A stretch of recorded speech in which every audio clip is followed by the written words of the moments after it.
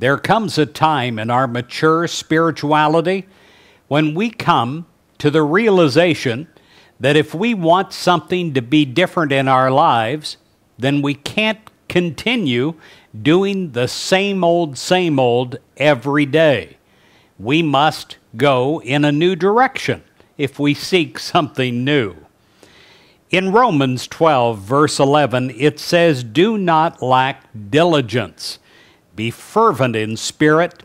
Serve the Lord." Harry Emerson Fosdick once stated this, "No horse gets anywhere until he is harnessed. No life ever grows great until it is focused, dedicated, disciplined." Well, is your life, my friend, focused? Is it dedicated? Is it disciplined? You must have those three things working together. God expects us to work in a dignity way and a discipline way.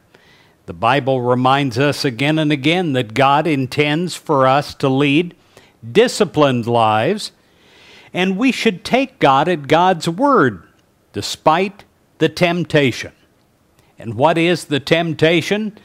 To find the easy way, to find the easy way out.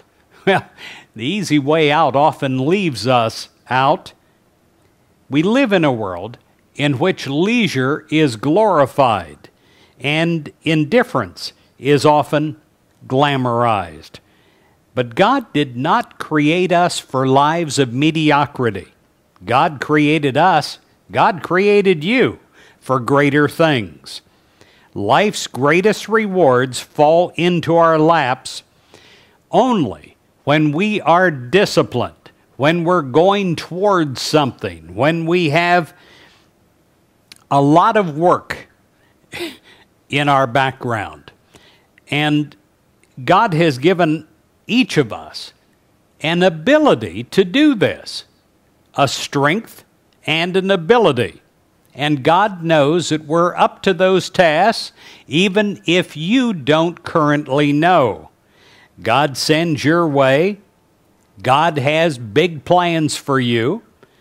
And as a disciplined follower of God, you will be very, very worthy of God's plans.